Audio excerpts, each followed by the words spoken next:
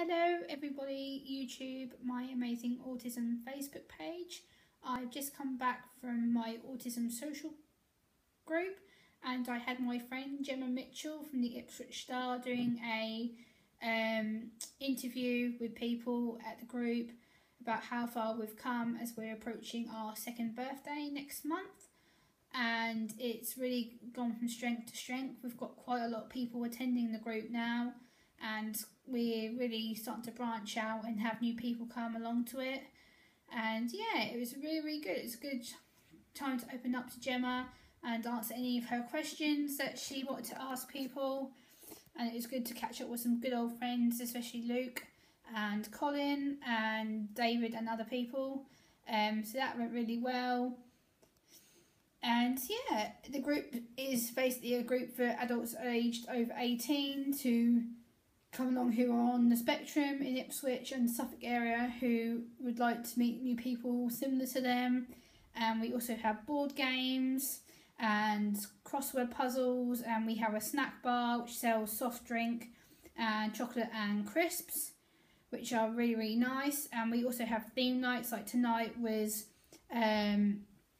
dance night, so we had a lady from the Ipswich School of Dancing do a dance lesson to some people, which some people enjoyed and took part in. Some people chose not to. I was one of the ones who chose not to join in. I was being interviewed by my friend about the autism group and about how far we've come and my own personal diagnosis and how I feel 3 years down the line. And yeah, 3 years has gone really quickly. I don't know how time can fly so quickly, but I've overcome a lot of personal barriers. I have learned to talk to people in a more efficient manner. I've learned to overcome a lot of my confidence issues from being hurt in the past. I've learned to make friends with new people and go out and give talks around autism and mental health, which I really enjoy. I'm actually part of a autism partnership board at the local council, which has been going on for quite some time. And I regularly sit and talk to professionals to try and work out an easy way to communicate with people like myself. I've had fantastic support from my friend Sue Bridges, who is the professional lead for learning disabilities and autism at the Norfolk and Suffolk Foundation Trust, as well as having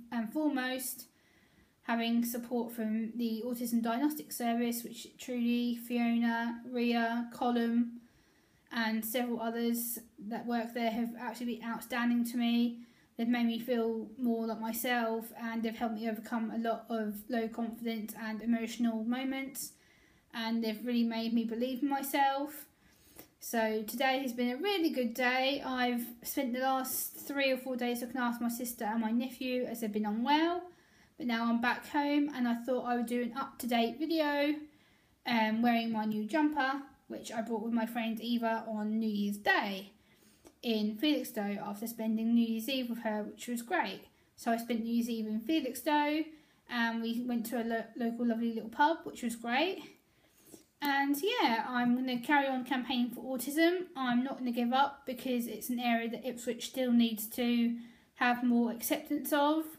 And on the 16th of January, I'm giving a talk to the Suffolk Constabulary at Martlesham, which is going to be a really big challenge and a really big jump from what I'm used to doing. But I'm looking forward to it. I'm excited. I'm slightly nervous.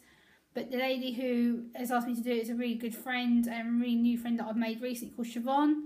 So if she will be able to listen to this, I'm really grateful that you've given me that opportunity to talk to people. And yeah, so I'm home. I'm back home now, as you can see. Back home in the warm.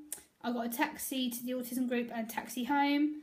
And yeah, I've had a really good, lovely night. And now I'm going to just watch some TV before going to bed. And then tomorrow I'm off to see my best friend.